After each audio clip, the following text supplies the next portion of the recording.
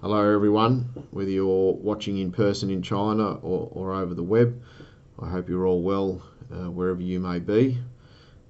Delane has asked me to speak today on some of the logistical issues that Australia has experienced post-COVID over the last 18 months. It's certainly been one of the bigger problems we've had to face here, and a problem that was completely out of the industry's hands.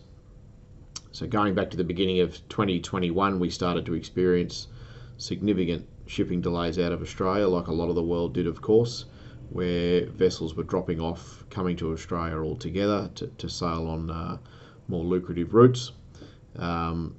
We've since seen some of those vessels be reinstated, so services are travelling a little bit better than what they were 6 months ago and definitely 12 months ago.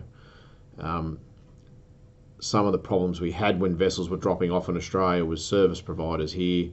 So those companies that pack containers or dump wool were having to store large amounts of wool, waiting for vessels to come back online.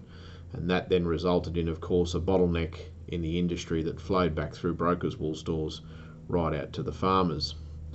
Now, the biggest negative of that was the restriction in exporters' cash flow, which of course then translated into the sale room and negatively affected the wool market at certain times of the year, particularly in that February-March period, the peak of the season when we're seeing the largest volumes of wool on offer.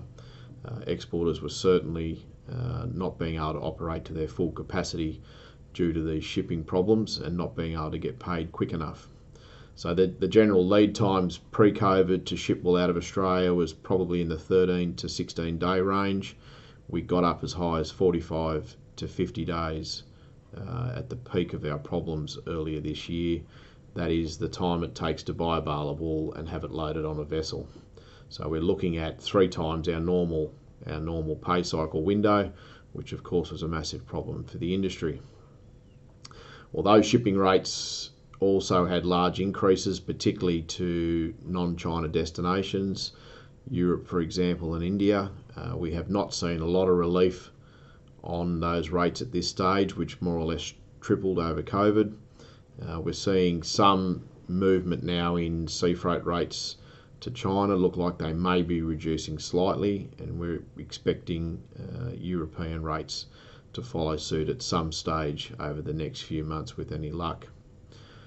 A lot of the shipping and logistic problems that we did go through seem to have solved themselves during the quieter part of the wool selling season over the last 3 months. We are back to pre-COVID windows to ship wool out of Australia, back into the sort of 2-week range or a little bit more. It's certainly welcome news for exporters.